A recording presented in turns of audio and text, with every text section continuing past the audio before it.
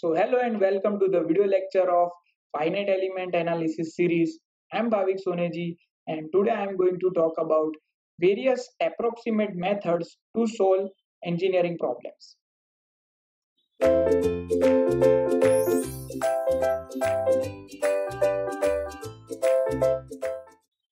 So in the previous video, we have defined what is differential equation, uh, different ordinary differential equation and partial differential equation. So today, let's understand how the approximate method is used to solve these problems. So you know that every engineering problem is in first physical form, then it is converted into mathematical form by ordinary differential equation or partial differential equation function. And after that, we find the solution by finding out the unknown quantities.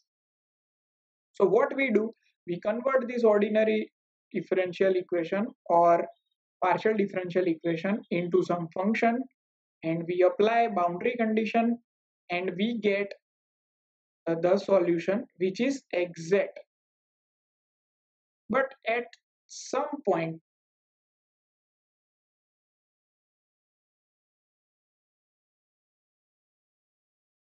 exact solution at specific points or boundary condition. It is not possible to find the exact solution all over the domain of the problem. If the boundary values are complex or the material properties are complex, in those cases, we cannot find the exact solution at each and every point. So, what we can do is, as I have said, we are finding the exact solution at some point, and what we can do is, we can predict the exact solution for whole domain.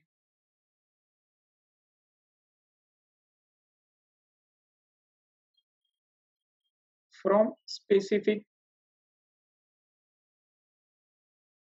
solution or from some specific boundary condition.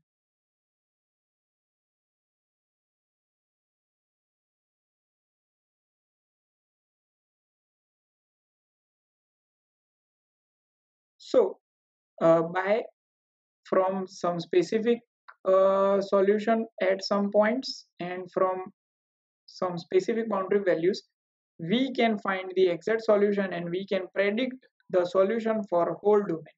So this procedure is known as approximation method or approximate solution of FEA.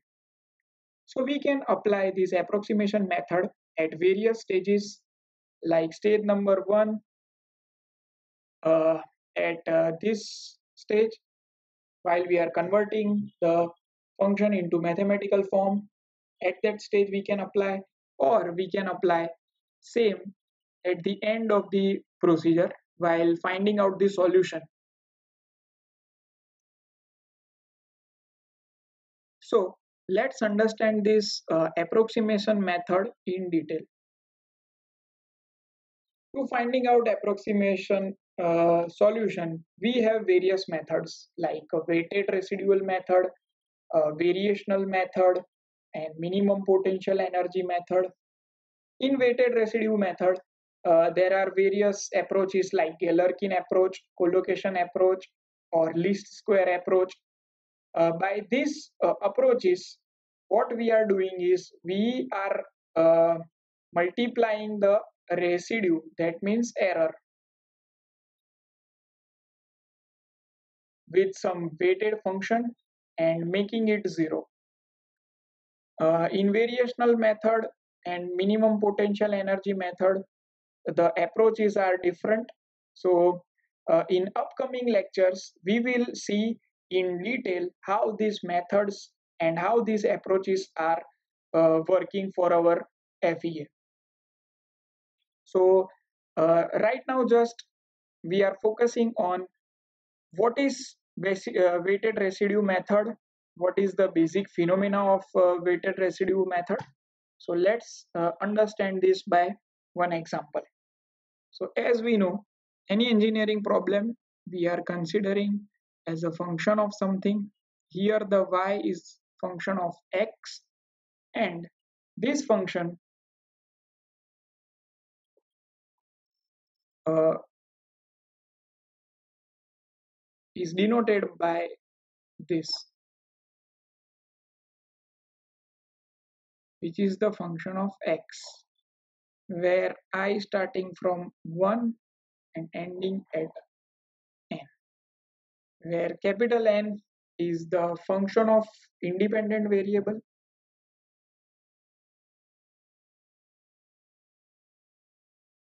and C is some unknown coefficient, or also it is known as weight or weights. So what we do when we solve this equation, or when we find out the solution for this equation, we are getting some error, and that error is known as R, which is not equal to 0.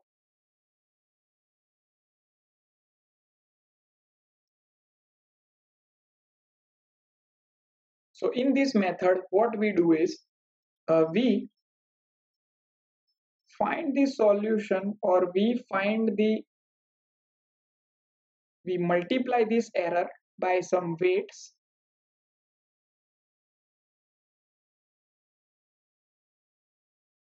over the domain of A to B, and what we will get is 0. So we are finding the we are making the residue 0 over the domain A to B. So this A to B is our boundary value or some specific points.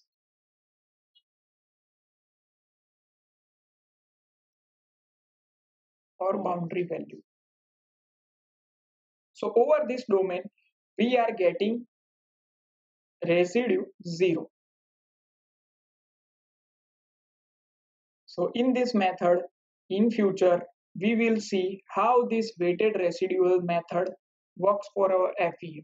And for this, we are having different approaches like Galerkin approach,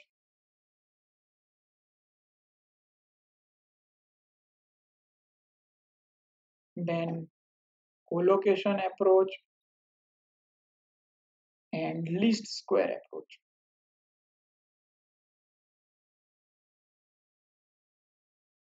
So in these methods, different methods, this weighted function is different for different methods, and by uh, applying same boundary conditions, or by applying same method, we can find the weighted residual method for our solution. Next is Rayleigh-Ritz method. Basically, this Rayleigh-Ritz method is used for uh, various problems like mechanics of solid problems, where we are mainly considered about the displacement.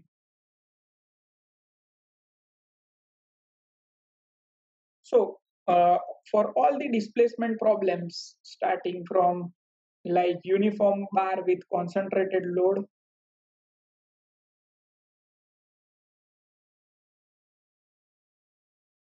or uh, varying cross section which is having concentrated load,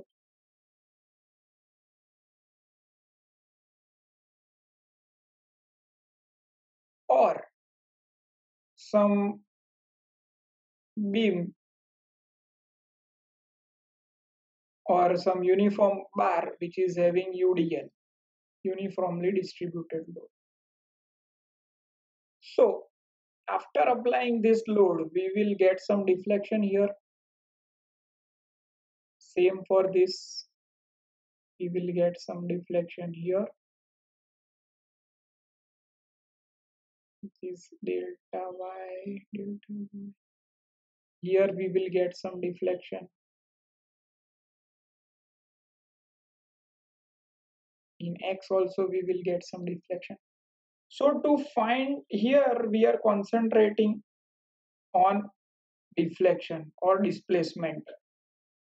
So for all this kind of problem, we are taking the Rayleigh-Ritz method to solve the problem.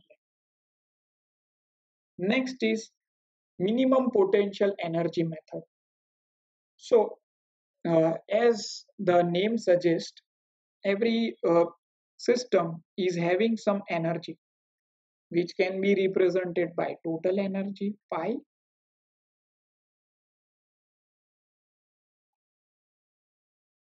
which is a component or summation of work potential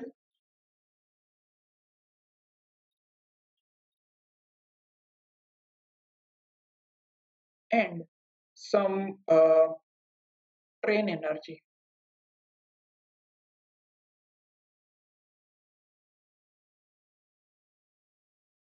So this whole total energy is summation of strain energy of the system and the work potential it has. So by uh, knowing this fact, we can find the solution by implementing uh, equations like strain energy U is equal to volume over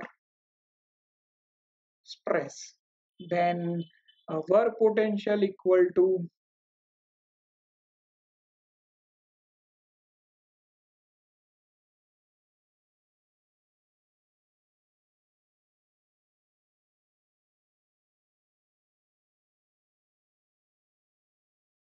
so total energy will be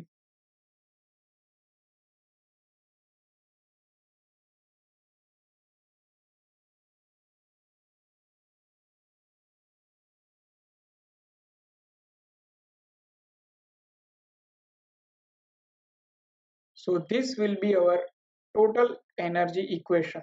So by putting various domains in this equation, we can find the unknowns.